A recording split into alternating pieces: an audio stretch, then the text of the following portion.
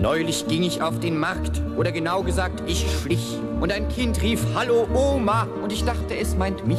Doch es meinte eine Hausfrau, die grad hingefallen war. Und Äpfel, Wurst und Seife wälzten sich auf dem Trottoir. Nun, ich gelte allgemein als sehr galant und hilfsbereit. Und ich wollte ihr gern helfen, denn sie tat mir ja so leid.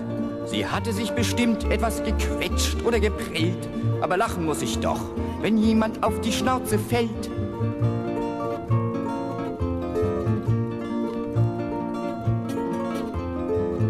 Es wird immer einen geben, den der dumme Zufall trifft. Diesen einen unter 1000, der mal stecken bleibt im Lift. Er steigt von nun an nur noch Treppen und flucht Fahrstuhlarsch und Zwirn, übersieht vor Wut 2 Stufen und erschüttert sein Gehirn. Ach, wie schön war's in der Schule, wenn das Abfragen begann. Keiner hat den kleinsten Schimmer, aber einer kommt bloß dran.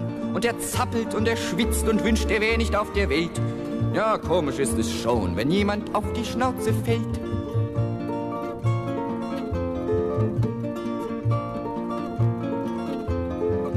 Mancher opfert seine Jugend selbstlos und entsagungsvoll einer sinnreichen Erfindung, die der Menschheit dienen soll, nimmt im Alter sein Gerät und beim Patentamt hört er dann, dass man sowas schon seit Jahren in jedem Laden kaufen kann.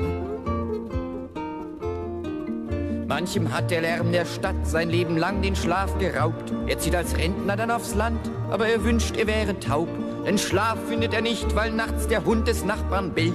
Ja, komisch ist es schon, wenn jemand auf die Schnauze fällt.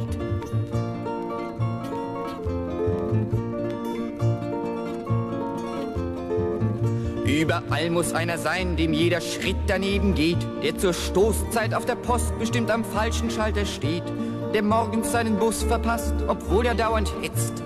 Und kommt er mal zur rechten Zeit, dann ist der Bus besetzt.